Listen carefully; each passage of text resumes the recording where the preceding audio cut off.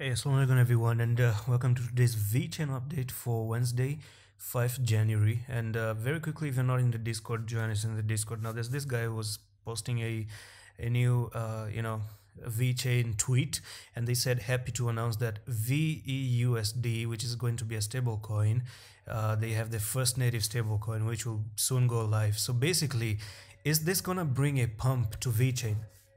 I think so. I think so because that's a big news. This is a big news from VeChain. And by the way, they're having their own stable coin, and they're gonna be using this stable coin to actually, keep it up just like BUSD, like Binance has. And ever since Binance started, rolling out BUSD, Binance USD, then they had a nice good surge to the upside as well.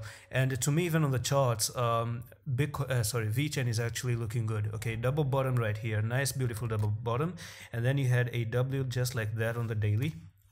And I'm gonna tell you, if we start to cross the neckline, then the next target of this double bottom is going to be from the top here to the bottom right there, and then that's going to take you nearly 0.12. so basically I expect a 12 cents in the next coming few days from VeChain out of this double bottom right now, and there is a big resistance at the 0.098. But anyway, let's see if is that news actually gonna come out. I don't know if they specified a date or not. No, they didn't.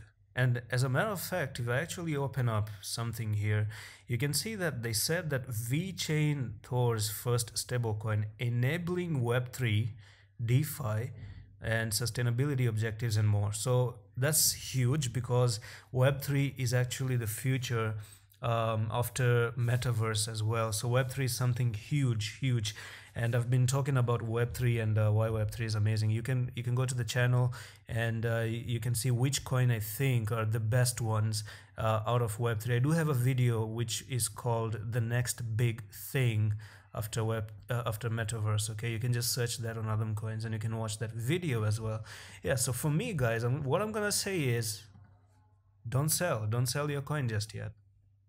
Now talking about the weekly is actually looking very good and amazing, and there is a particular factor that in my opinion, what you see after this sudden drop, then you had a few weeks that actually turned very green out there.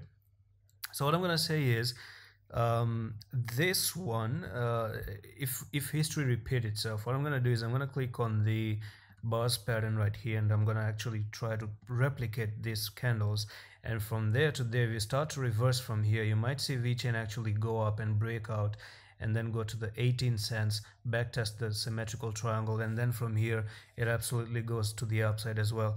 Now on the daily, I did notice that the RSI is looking amazing. I'm just gonna bring in the RSI right here, and look, we are getting a particular cross right now, and the low, like the oversold level of 27 has really set in. Do you see that? Really oversold. Right now we're at the 49 at the moment, so expect the next coming weeks to actually go to the top once again.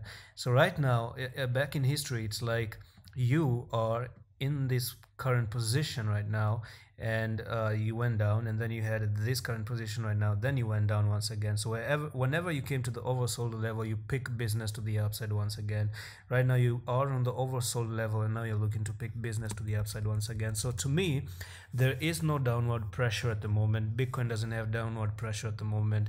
The Bitcoin dominance chart is also saying that altcoin season is on the corner right now. So now you're even getting the yellow and the violet color here getting across. So expect this cross to actually push VeChain to the upside to this oversold level of 70. So basically in the next coming few days we are going to have to pay attention to this RSI, and the moment that you go to the oversold level, maybe by February, it could be by the end of February, it could be in January as well.